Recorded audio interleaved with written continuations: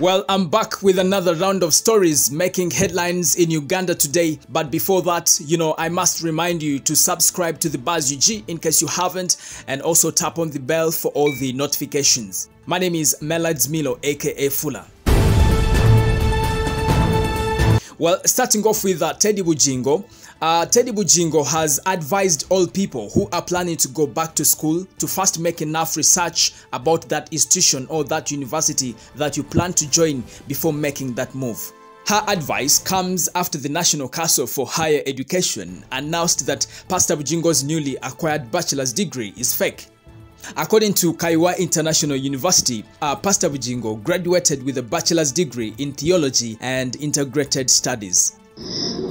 Kirungi bwaba mutikidde kirungi mukama mulungi osanga wabadde ayagala okutikkirwa ku gino emyaka osanga oba oli awo naye kino njagala kigende mu balala aba planning okuddayo okusoma kubanga era abantu nze bakubiriza abaddeyo okusoma bakubiriza kati aba planning okuddayo okusoma sooka otunuulire awantu wogenda okusomera wakirizibwa ate n'ekyokubiri kyogenda okusoma ogenda kutuukiriza butuukiriza kugamba bagambe nti bakutikkira oba kyosoma kirimu omulamwa ekyo y'ensonga enkulu naye nga kyomutikkira nze mbadde simanyi nti bamutikkidde naye mukama mulungi bwe banga bamutikkidde.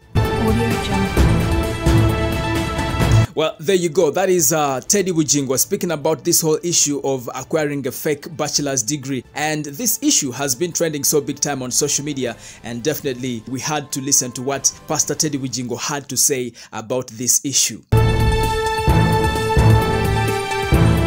Well, in other news, you remember some time back, former Kampala RCC, that is Mr. Hussein, was accused of snatching another man's wife. That is the woman in the picture right there, and she's called Shamim Namusisi. Actually, she went ahead and introduced Mr. Hussein to her parents in a secret introduction. Now, the latest sad news is that her ex-husband right there, Mr. Sewanyana Lamek Ibrahim, has died.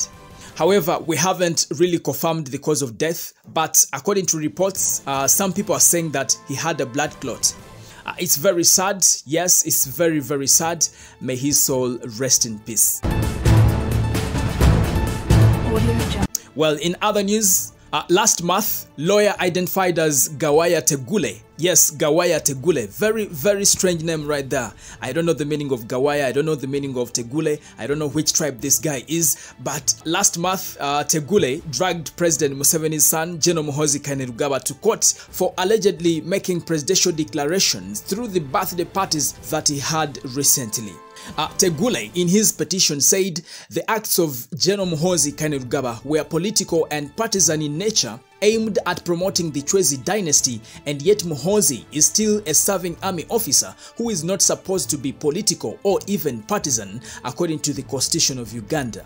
Now, the latest news about this story is that GANO Muhoozi Kainerugaba has asked the Constitutional Court to dismiss this petition because the 48th birthday parties doesn't contravene the Constitution of Uganda. Secondly, GANO Muhoozi Kainerugaba says the petition was filed before a wrong court since it doesn't require a constitutional interpretation. So, court is about to respond to GANO Muhoozi Kainerugaba's plea, and I'll keep you posted right here on the Buzz UG. Oh yes, those are some of the stories that are making headlines right now on different social media platforms. And in case you haven't subscribed, kindly subscribe and also tap on the bell for all the notifications. And trust me, I'm still gathering more stories right here for you. My name is Muhoozi Milo, aka Fuller. Thank you.